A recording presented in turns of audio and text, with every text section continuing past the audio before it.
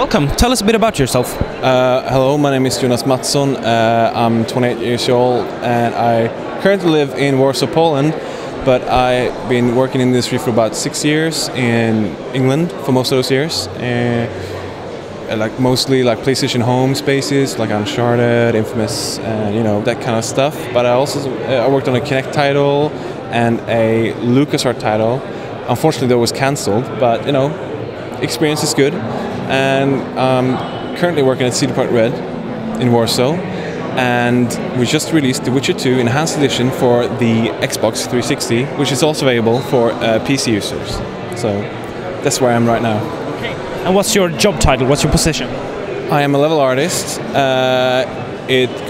Basically what I'm doing is I'm creating environment props, buildings, trees, benches, tables, that kind of things. Everything except for the characters. And I'm also working on setting up in our in-house tool, the Red engine. So it's a little bit technical these days. But it's good. It's good. I really enjoy it. Do you interact a lot with other disciplines like programmers? All the time.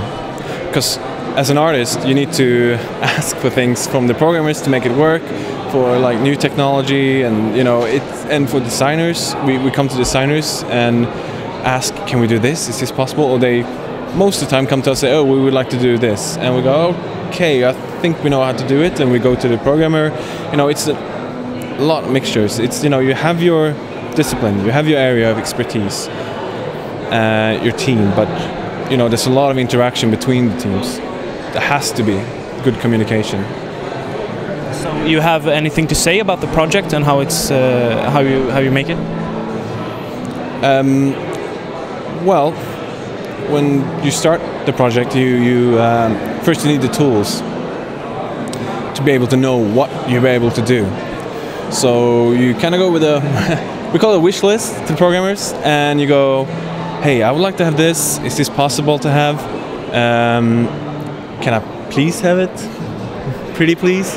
And sometimes they say no, and sometimes they scream at you. But most of the time they go, okay, we'll try it. We'll try to make something out of it.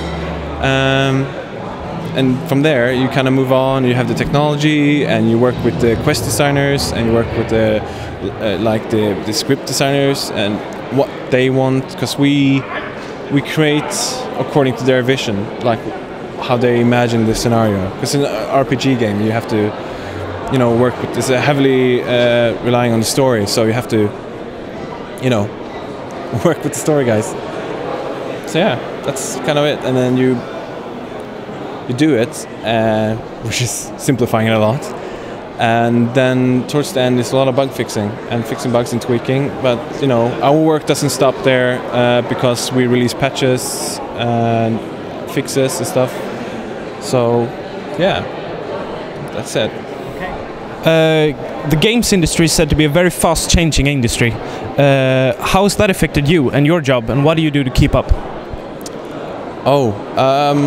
Well, you just have to keep up with all new technology. You have to something new's out, some new awesome game tech videos. Check it out straight away. You go to GDC or the NGC, and you have to connect. You have to check what's out there.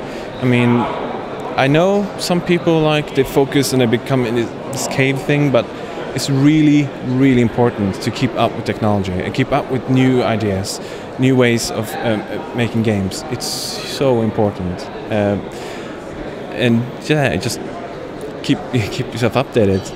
Really, just check what's out there all the time. What's new title? What are they doing that's good? What are they doing that's bad? What can we do that's better than that?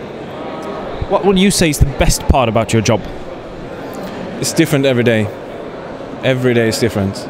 Really. I'm an artist. You can break it down oh yeah, I'm modeling, I'm texturing, and I'm putting in a level. But it's different. I'm making something different every day. Someday I could be doing something purely technical.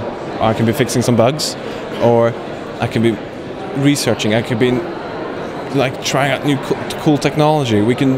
Every day is different, really. I mean, it's a high pressure job. It demands a lot from you, but the reward is great. I can't imagine myself doing anything else, really. I still love it after 6 years. Still love it. What inspired you to get into game development?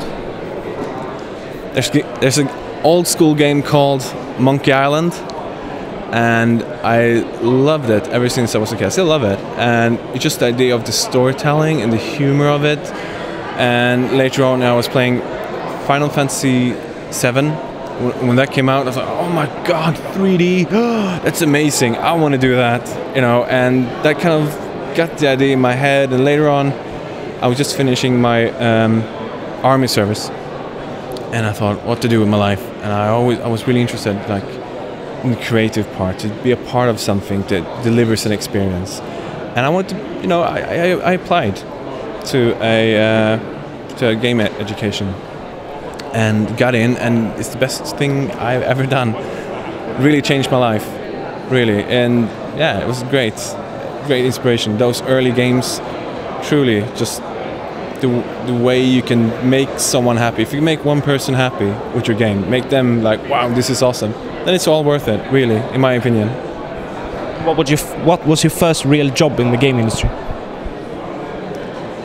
Junior environment artist at Free Radical Design, a studio that doesn't exist anymore. Yeah, it was working on this LucasArts title, and it was so stressful at the beginning. Real job in the games industry, but you know, you get some good people helping out. You know, people in this industry, they're generally very good-hearted, and you know, because it takes a lot, and you know, you want new people to come into the industry. So I felt really well taken care of, and yeah, that was my first real job. Do you have any final advice for aspiring game developers? Stick with it. It's hard. It's really hard. And sometimes you think, is it too hard? But stick with it. It's really rewarding. And when you see people come up to you and go, wow, I love it, man. It's the, I can't swear, but I will say it's awesome. You just feel really good. And it's worth all the hard work, really. And the fact that you can get paid to do art and you work with such great people, I mean, there's nothing else like it, really. It's quite unique. Well, thank you. Thank you.